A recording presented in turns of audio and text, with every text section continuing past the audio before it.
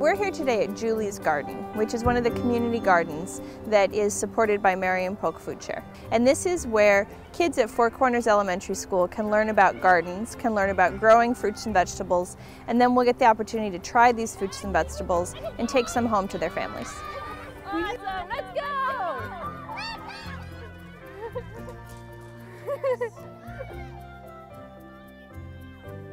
Yeah? Where is it?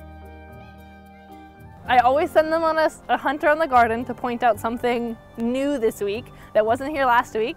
And the kids just, I mean, it's an awesome way to explore the garden, and they always come back with something great.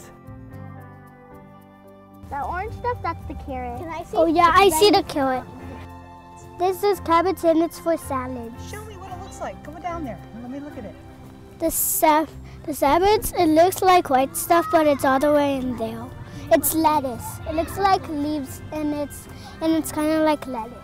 What I like about the garden is you can get your hands dirty and you find roly-polies and ladybugs and worms.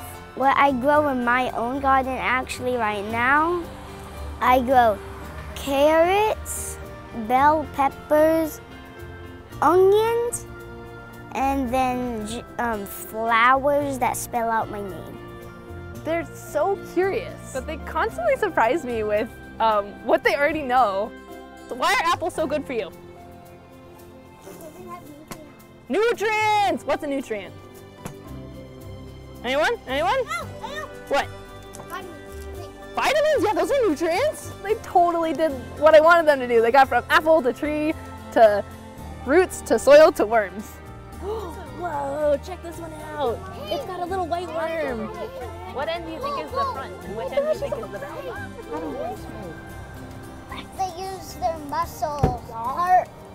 Part is their muscles and that little sesame right there. It breathes from its whole body.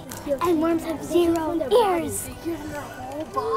I hope tonight these kids will go home and tell their parents about worms. And I hope that when they're at the grocery store, they'll ask their parents to buy apples. I hope that they'll say, can we plant an apple tree and grow our own apples? But they can also feel confident in their own ability to grow things. Because I'm finding so much that people are afraid of the garden. Like, I can't grow anything, are you kidding me? What? How do I do that?